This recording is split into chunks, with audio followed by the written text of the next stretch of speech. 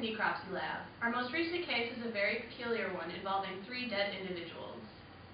The first body belongs to a female chicken by the name of Susie McBeaker.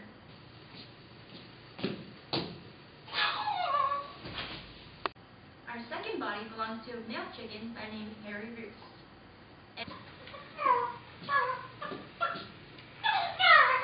And our third body belongs to a female chicken by the name of Sally Shore.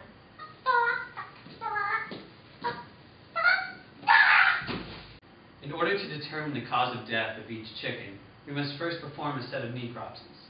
We've broken down our necropsies into separate organ systems to analyze. In our autopsy, we focused on a few key features of external anatomy to help us determine the cause of death of Susie, Sally, and Harry. The ear is the organ of hearing and balance. The earlobe is right below the ear. Its color often correlates with the color of the egg the chicken lays. So poor Sally and poor Susie, they laid white eggs. I'd be concerned if Harry laid an egg. It's also a modification of skin. The feather is composed of keratin and it's used to protect and insulate the bird. The brachial vein is a large vein under the wing and it's used for blood collection.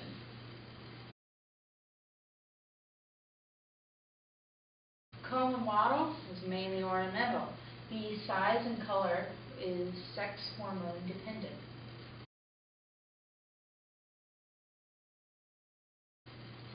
The oral cavity is a place where the food is taken into the mouth. It's also a place where you see the opening to the esophagus and the tongue.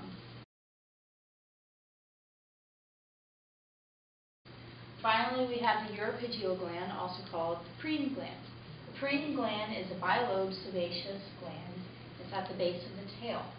It is used to waterproof feathers, and basically what the chicken does is that when the chicken is preening, the chicken will take some of the sebum and will put it on the feathers to help waterproof the feathers and waterproof the bird.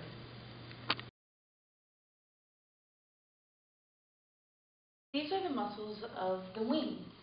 The first muscle is the end biceps brachii. Its origin is the glenoid fossa and the humerus. Its insertion is the proximal anterior surface of the radius. Its function is to flex the wing. The next muscle in the wing that we're going to talk about is the end triceps brachii. The origin is the scapula and proximal humerus. The insertion is the olecranon process, and its function is to flex the shoulder and extend the arm.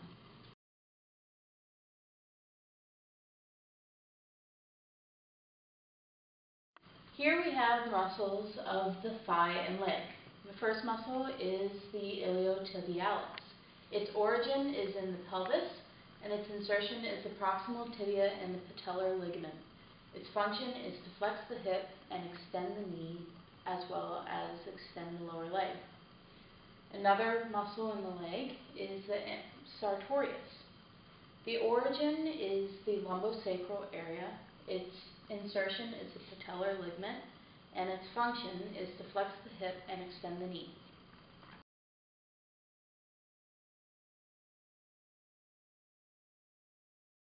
Next we have the semitendinosus. Its origin is in the ilium and ischium. Its insertion is the caudal femur, and its function is to extend the thigh.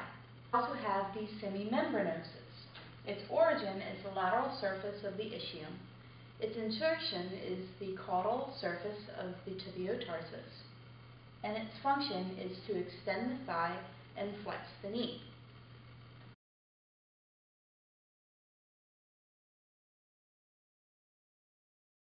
We also have the quadriceps femoris. Its origin is in the ilium. Its insertion is the patellar ligament, and its function is to extend the thigh. We also have the ambiens muscle. Its origin is the ilium and pubis. Its insertion is the proximal tibiotarsus, and its function is adduction. Next we have the adductor longus. Its origin is the ilium and pubis, its insertion is the distal femur, and its function is adduction, and it also extends the thigh. We also have the gastrocnemius. Its origin is the distal femur and the proximal tibiotarsus. Its insertion is the tuber calcaneus, and its function is to flex the knee and extend the foot.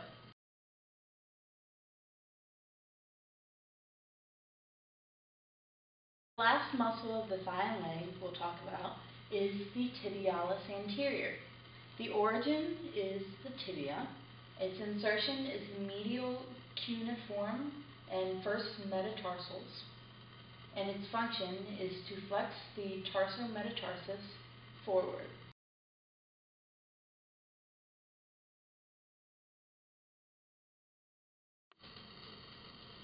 Finally, we have the muscles of the chicken breast. The superficial pectoral muscle originates at the sternum, furcula, and sternal ribs. It inserts on the ventral surface of the humerus, and its main function is the downward movement of the wing.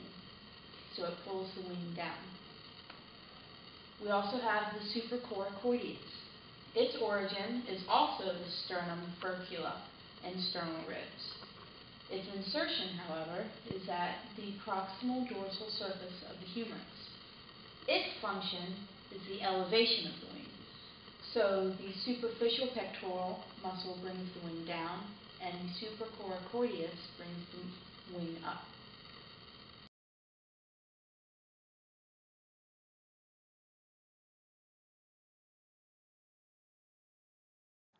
The digestive systems of Harry, Sally, and Susie are identical and not different based on their genders.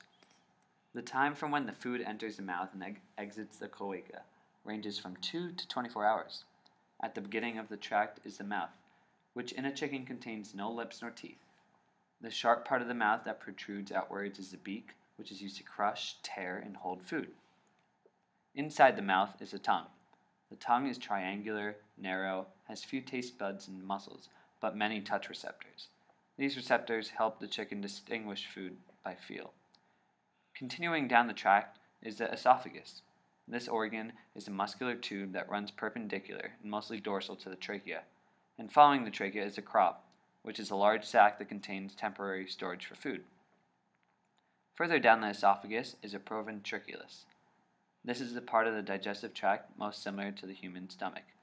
It is glandular and secretes hydrochloric acid, peptic enzymes, and mucus for digestion. After the proventriculus is a gizzard. This organ has a very thick muscular wall with a sandpaper-like inner surface. The gizzard mashes, grinds, and mixes food, especially hard materials, with strong contractions of muscles and the presence of grits. Next, the small intestines are divided into the jejunum, ileum, and the duodenum. The jejunum and ileum are posterior to the duodenum. Connecting the tubes of the small intestine is the mesentery. The mesentery fixes the small intestines to the dorsal abdominal wall and supports the superior and inferior mesenteric arteries and veins within the tissue. Absorption of nutrients is the primary function of the small intestine. The large intestine follows the small intestine. The large intestine is where the last of water reabsorption occurs. Finally, the cloaca is where the fecal material from the intestines is collected and ejected from the body through the vent. Apart from these organs, the pancreas is located within the duodenal loop of the small intestines.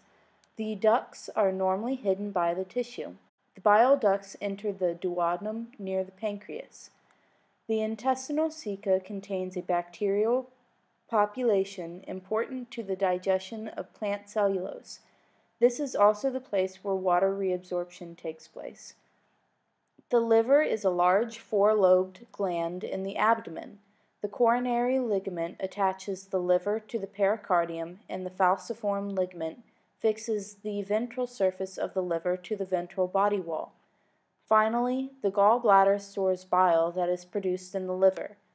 The gallbladder intermittently discharges bile into the duodenum to aid digestion and absorption of lipids. In Sally and Susie, we found the female reproductive system. The female reproductive system consists of the ovary, the infundibulum, the magnum, the isthmus, the uterus, the vagina, and the cloaca. The first part of the system is the ovary. Most female animals have 2 functioning ovaries, but a chicken has only 1. The right ovary stops developing once the female chicken hatches, while the left continues to mature. On the ovary of a laying-age hen, you will find yolky yellow follicles. Follicles are arranged in a hierarchy of size, with the largest one, F1, being next to the ovulate. F2 is next in line, followed by F3, and so on. We also have the immature follicles, which are small and will develop over time. Post-ovulatory follicles are follicular structures left behind following the ovulation of the oocyte. Next, we have the infundibulum, which is the portion of the oviduct that receives the oocyte after ovulation and directs it toward the magnum. This is also one of the sites for sperm storage in the chicken. The oocyte enters the magnum next. The magnum is thick-walled with glands that produce and secrete albumin and other proteins that contribute to the egg. On average, the oocyte will stay here for about 2 hours. The next step is the isthmus, which is thinner-walled compared to the magnum. This is where the egg membrane is formed, and the oocyte remains here for 1 to 2 hours before moving on to the uterus. The uterus is also called the shell gland and is the site of shell formation and pigmentation. This process takes approximately 20 hours. Continuing down the system, we have the vagina, which is the segment of the oviduct between the shell gland and the cloaca. Sperm are stored in tubal glands at a junction between the vagina and the shell gland. Finally, the fully formed egg exits the female reproductive system through the cloaca. In comparison, the male reproductive system found in hairy is relatively simpler. Unlike in mammals, the entire system is located inside the bird. The male chicken has 2 light yellow elliptical-shaped testes along their back, near the anterior ends of the kidneys. These connect 2 vas deferens, which each open into a small bump on the dorsal wall of the cloaca, and these small bumps act as the copulatory organ of the chicken. So, this is the respiratory system, and it consists of the trachea, the lungs, the air sac, the glottis, and the syrinx. So, the trachea is our windpipe, it's right here, and it's the pathway for air to enter and exit the body. And it also moistens and warms the air as it's flowing into the lungs. And the trachea is surrounded by cartilaginous rings for support. Now, as you go down, it splits off into 2 bronchi, and the bifurcation, which is where it splits off, is also the location of the syrinx, which is a cartilaginous structure that helps birds produce their sound.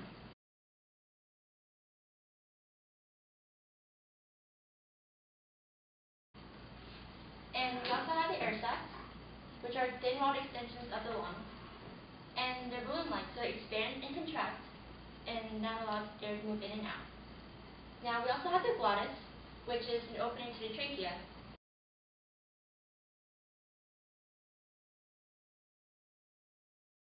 So this is the circulatory system of the chicken. A chicken's heart will beat anywhere from 200 to 300 times per minute. And in general, it works the same as many other 4-chambered circulatory systems. The blood enters from the body through the superior and inferior vena cava. It goes into the right atrium, which then pushes the blood into the right ventricle. From there, the blood goes through the pulmonary artery, which isn't shown here because if it was 3D, it would be on the outside. And it goes to the lungs to get oxygenated. Then it comes back through the pulmonary vein into the left atrium. From there, it goes to the left ventricle, and then out through the aorta. The entire circulatory system, well, the heart, is surrounded by the pericardial sac, which has a visceral layer, which is on the inside closest to the heart, and a parietal layer, which is on the outside and is further away. The pericardial sac is filled with pericardial fluid, which helps protect the heart.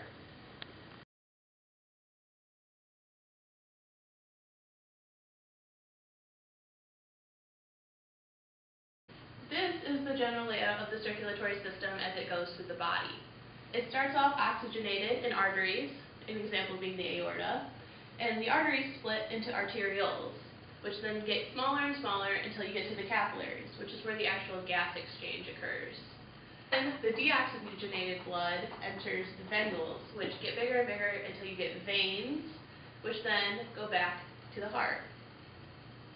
This is the urogenital system of the chicken. It consists of 2 main parts, the ureter, and the kidneys. The kidneys are three-lobed structures in which they are found in the body cavities formed by the ileum and the synsacrum.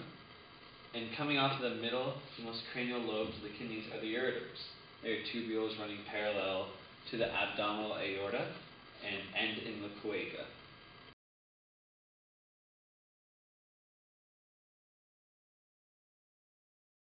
After conducting necropsies on all three bodies, we have determined that Sally Short and Harry Roos died by poisoning, while Susie McBeaker died of extreme blunt force trauma and internal bleeding.